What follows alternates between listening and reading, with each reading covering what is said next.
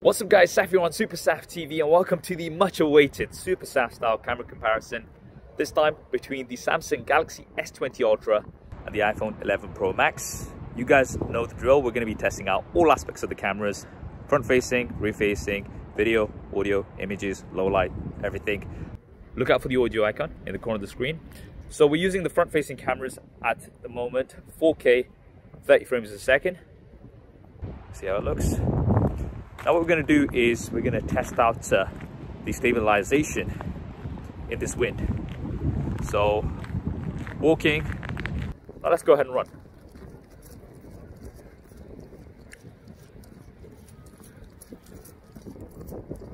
We are going to be testing out 4K at 60 frames a second, and let's see what the stabilization is like.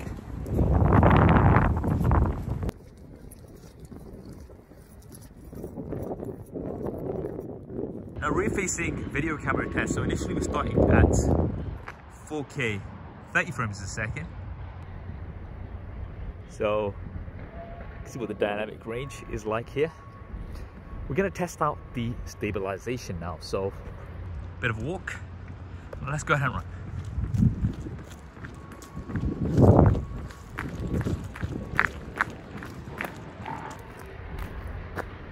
Now we can switch to the ultra-wide camera while we're shooting. So a lot more into our shot now. And now we're going to test out the stabilization with the ultra-wide camera.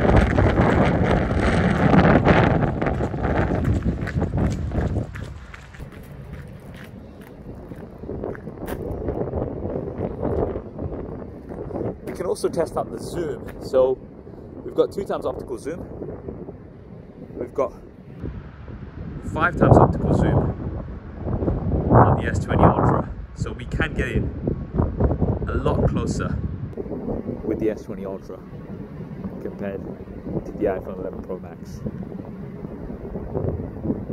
Both cameras are also capable of filming at 4K 60 frames a second. So let's just test out stabilization at 4K 60. So run. Seriously, get a workout doing these camera comparisons, I'm telling you. Now for this test, we're going to be testing out stabilization at 1080p. So we do have super steady on the S20 Ultra, which should help. So let's go ahead and run.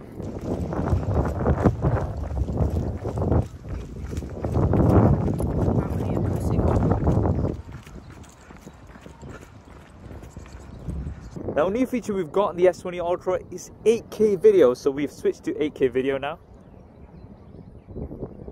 And we're at 4K on the iPhone 11 Pro Max. Now we do have quite a bit of a crop at 8K. That's something that I'm definitely noticing right now.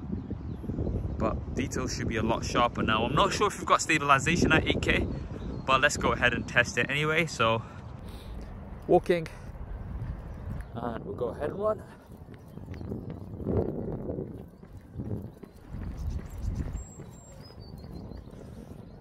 Now, one of the things that you can do is you can crop in much further, because this video is at 4K.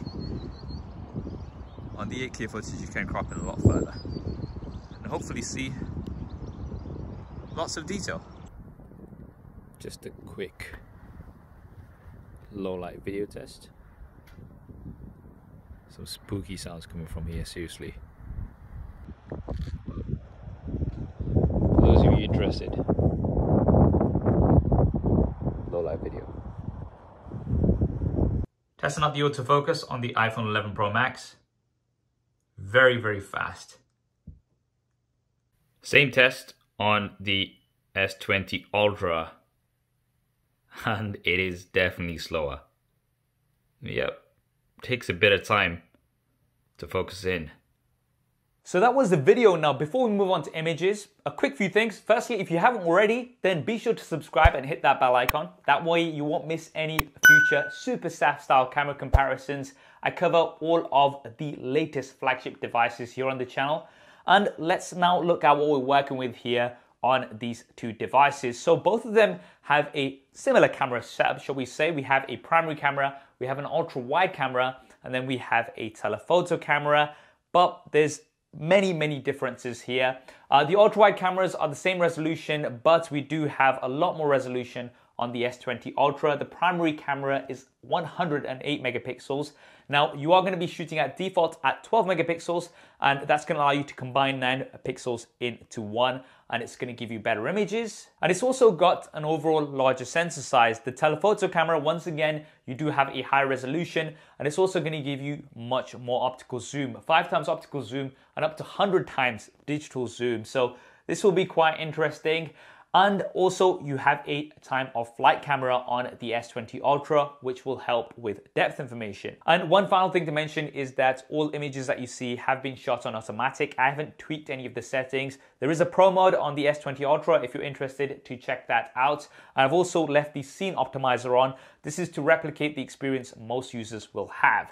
Let's get to the images. So first up, we've got an outdoor image from the primary camera, and both doing really good here. We've got differences in color, but this is to be expected. Now on this particular image, I did shoot at 108 megapixels to show you guys what it's capable of. And if we do go in 100% on both images, you can see that we've got so much more detail on the S20 Ultra shots. So that's just a really good thing to have if you do want to capture all of that detail. Now remember, the images will be best optimized for the software processing at 12 megapixels, and this is what the S20 Ultra is set at default. So going forward, we'll be sticking to 12 megapixels to get that best optimization, but just to show you the power of the 108 megapixels. Now, the other thing that we have on the S20 Ultra is that zoom. So if we do max out the zoom, the optical zoom, we've got 2 times on the iPhone 11 Pro Max, we've got up to 5 times on the S20 Ultra. You can see that we can get in much closer on the S20 Ultra. The iPhone 11 Pro Max does max out at 10 times digital zoom. And if we compare that to the hybrid zoom that we've got on the S20 Ultra, which uses both optical as well as digital zoom, you can see that we've got a much cleaner image. This sign is crisp and clear, whereas the iPhone 11 Pro Max, because it doesn't have any more than 2 times optical zoom, it is struggling quite a bit here. So very interesting to see this zoom. Now, having a look at this shot, we'll come back to the primary camera shot. But once again, if we look at the zoom, the max optical zoom, iPhone 11 Pro Max, 2 times versus 5 times, once again, getting in much closer on the S20 Ultra. And on the S20 Ultra, you can go up to 100 times. This is at 30 times. Now 30 times, still producing some very usable images. We have maxed out at 10x on the iPhone 11 Pro Max. So that's interesting that you're still getting some good shots at 30 times. Now, Samsung have been calling this 100 times space zoom, and I'm going to be real with you, at 100 times, you know, you're not really going to be getting an image that you can share on social media or something like that. Yes, you can do it, but just because you can doesn't mean you should. And this may be useful in certain situations where, you know, you want to read a sign that's very distant or something like that, but on a practical level, I think 30x is the max where you're still going to be able to get something somewhat usable. Anything above that is, yeah.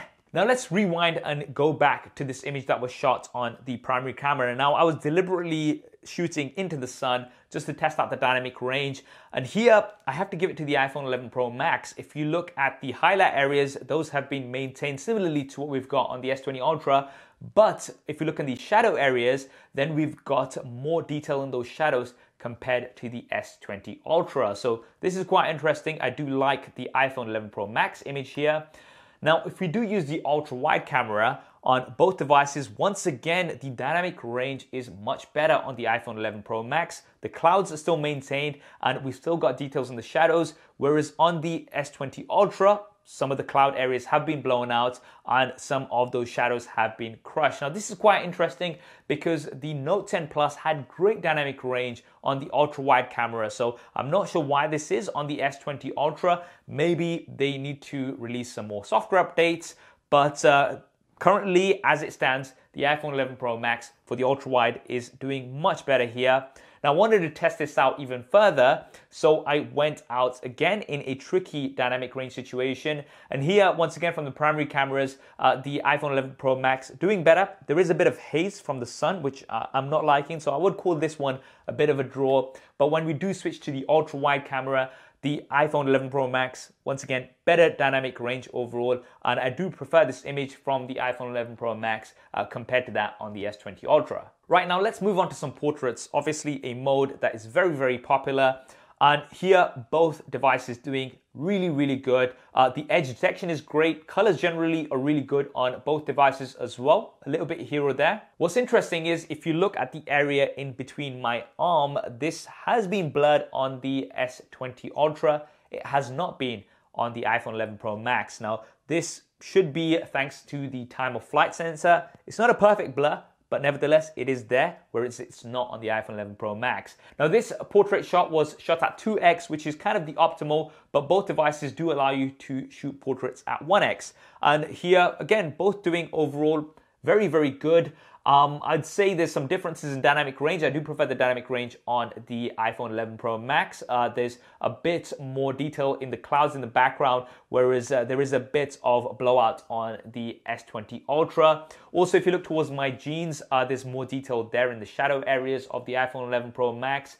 But once again, if you look at the area in between my arm, the S20 Ultra has managed to blur that, whereas the iPhone 11 Pro Max has not. Another portrait, once again at 2x, both doing good. I do prefer the colors a little bit on the iPhone 11 Pro Max here, whereas we're getting a bit of a yellow tint on the S20 Ultra.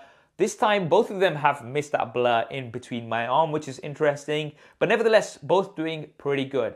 Now, I really wanted to test out lighting in tricky situations, so this is in direct sunlight.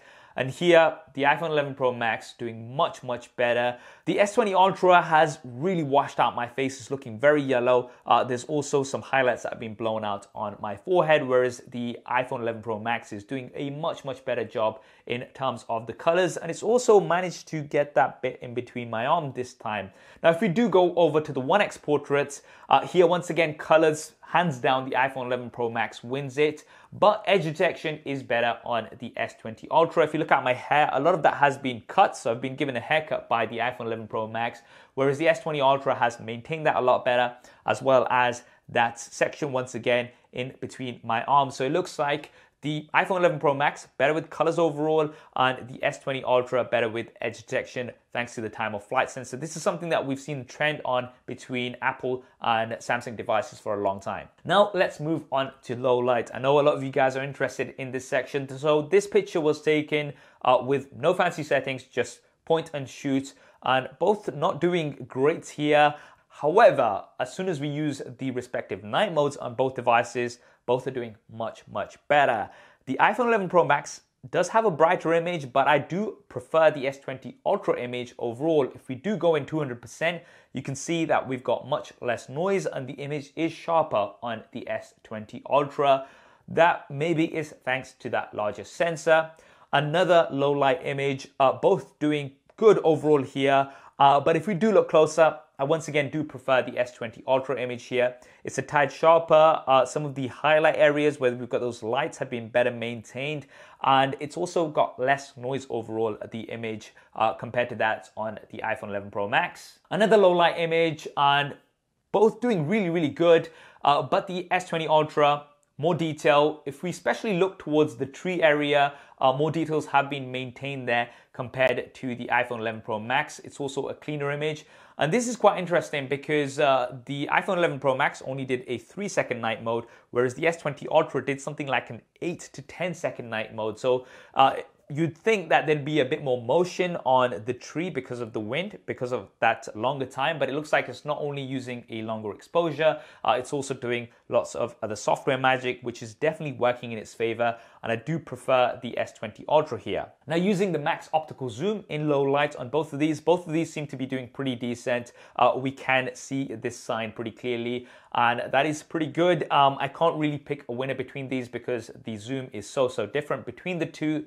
However, when it comes to the ultra-wide camera in low light, it's a clear win for the S20 Ultra, and that's because on the iPhone, for some reason, they do not have the night mode for the ultra wide camera. So you're getting a very usable image on the S20 Ultra, whereas on the iPhone 11 Pro Max, this image, I mean, it's just not usable. You can barely see anything.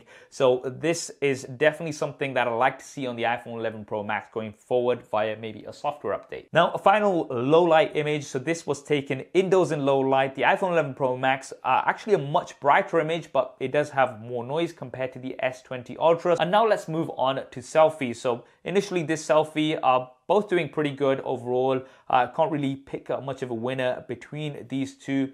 Now, the S20 Ultra does have 40 megapixels from the front-facing camera. At default, you're going to be shooting at around 10 megapixels, once again, to get those 4 megapixels into one.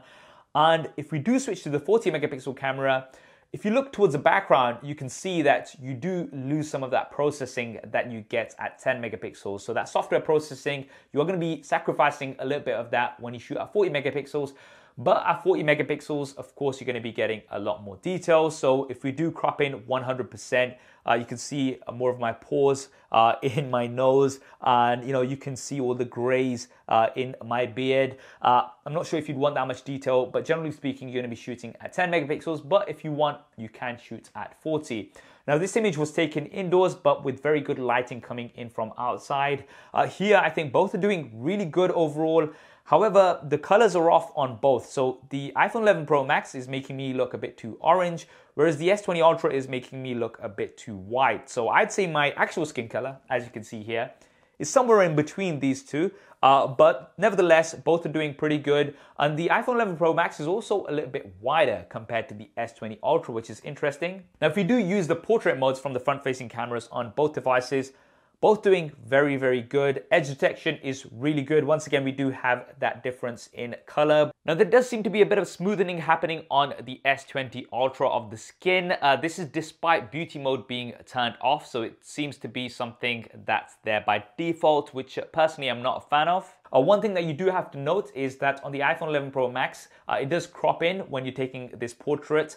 With the S20 Ultra, you do have the option of either having that crop in, or you can also use the portrait mode for the wider field of view. So although generally the iPhone 11 Pro Max is wider, it does not have an option for a wide selfie when you're doing portrait mode. Now, this is another shot that I took, and this is something that I did notice on the S20 Ultra, that it does tend to soften things up sometimes, especially when you've got tricky dynamic range. If you look towards my jacket, things are very soft, whereas they are much sharper on the iPhone 11 Pro Max. I also prefer the colors overall on the iPhone 11 Pro Max. However, the edges are better on the S20 Ultra. If you look towards my jacket, my hair, the cutout has been applied better on the S20 Ultra. So here, overall, I would prefer the iPhone 11 Pro Max. And it's something that I did notice in terms of softness on the S20 Ultra's processing. Now, low light selfies. So here, it's a tricky one because the S20 Ultra is much brighter, but it's also got this sort of yellow hue, which I really don't like. The iPhone 11 Pro Max, not as bright, but you're getting much better colors. Now, both of these do have a front-facing flash, and here the S20 Ultra seems to be doing much better. It's a brighter image, it's sharper, I like the colors better. So the front-facing flash, S20 Ultra doing much better here. Now, one thing that I didn't realize was that the S20 Ultra also has night mode from the front-facing camera. So I thought, let me go ahead and test this out. So here's a shot in darkness, and iPhone 11 Pro Max, a little bit better in terms of colors, but you do have a brighter image on the S20 Ultra. But then you can use the night mode from the front-facing camera on the S20 Ultra, which does give you a much, much better result. However, I think in situations like this, it's probably better just to use the front-facing flash, which I think does a much better job. Right, so that was a lot to get through. Now let's talk about my conclusions. So I gotta say, both of these have great overall cameras, both images and video done really well, and these are some of the best smartphones out there. But of course, there's certain areas where the S20 Ultra is better, and there's certain areas where the iPhone 11 Pro Max is better, and there's certain areas where I'd say it's pretty much a draw. So let's initially talk about images. I did think that the iPhone 11 Pro Max had better overall dynamic range. The S20 Ultra, more detail thanks to that 108 megapixel resolution. The S20 Ultra overall did have better low light images in my opinion, and that does seem thanks to that larger sensor size.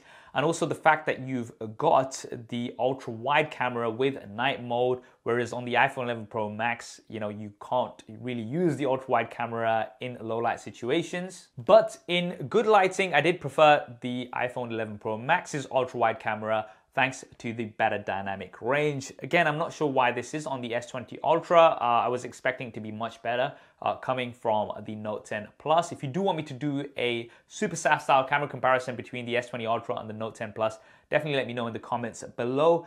Now, when it comes to zoom, of course, it's a clear win for the S20 Ultra. You've got much better hardware here for zoom capabilities, so you're going to be able to get in much closer to your subjects compared to the iPhone 11 Pro Max. For portraits, it's the typical story. It's been the same story for the past few generations. The iPhone with better colors for portraits, the Samsung with the better edge detection. So I think it's going to come down to your personal preference. I'd call it a bit of a draw overall. Now, when it comes to video, this is where things are very interesting, because you guys know that the iPhone 11 Pro Max is overall my favorite smartphone video camera. The S20 Ultra brings 8K to the table. Now, there's a few things to know about 8K. Yes, it's great to have and it's super sharp, but you know, you're not getting that same stabilization. It is giving you quite a heavy crop. So I think 8K will only be used in specific situations. Maybe if you're shooting on a tripod, maybe if you've got a gimbal or something like that. That's when I think the 8K is really going to be useful. But when it came to 4K regular footage, I liked both of these. I think the iPhone 11 Pro Max was a bit more stable from what I could see at 4K. The S20 Ultra was more stable at 1080p because you do have super steady, but it was super soft as well. So you're getting super steady, but you're also getting super soft images. So I don't know, like, you know, it's nice to have that stabilization there, but from what I saw, it was very soft, which I'm not a fan of. The iPhone 11 Pro Max had better autofocus. I think that was very clear. It was faster, something that, you know, Samsung has been really good at with the dual pixel autofocus. I don't believe the S20 Ultra has dual pixel autofocus anymore, so it's definitely slower compared to the iPhone 11 Pro Max. But the S20 Ultra I did find was better for low light video. So quite interesting, a few wins for the iPhone, a few wins for the S20 Ultra. For front-facing video, however, I'm gonna have to give the edge to the iPhone 11 Pro Max. I think both were pretty good in terms of dynamic range, but the iPhone 11 Pro Max was a little bit wider and it was also stable throughout, even at 4K 60 frames a second. You do not have stabilization at 4K 60 frames a second on the S20 Ultra. For selfies, now I'd say it's a bit of a draw overall. The iPhone 11 Pro Max is wider, but as soon as you go into portraits, then it's not as wide anymore. The S20 Ultra is wider. The S20 Ultra, you do have more resolution, but in certain situations, it can be very soft. And for colors, I'd say it's neither here or there. The iPhone made me look a bit too orange. The S20 Ultra made me look a bit too white. So I'd say it's kind of in between there. For audio, I'd say it's a bit of a draw as well. I'd let you go back and have a detailed listen, but I listened a few times and I think the audio is great on both devices. That's what I think anyway. What do you guys think? Be sure to drop a comment below. Let me know which one you preferred overall. Now, if you want to see images shot on lots of different devices, then be sure to follow me on Instagram. I'm at SuperSaf. I post very regularly on there. And if you haven't already subscribed to this channel here, be sure to do that and hit that bell icon. That way you won't miss any future SuperSaf style coverage. I hope you enjoyed this video and found it useful. As you know, these camera comparisons take a very long time to make, so a thumbs up for that would be appreciated. Thanks for watching. This is Saf on SuperSaf TV, and I still have to edit this thing. Man, that's gonna be a mission. I'll see you next time.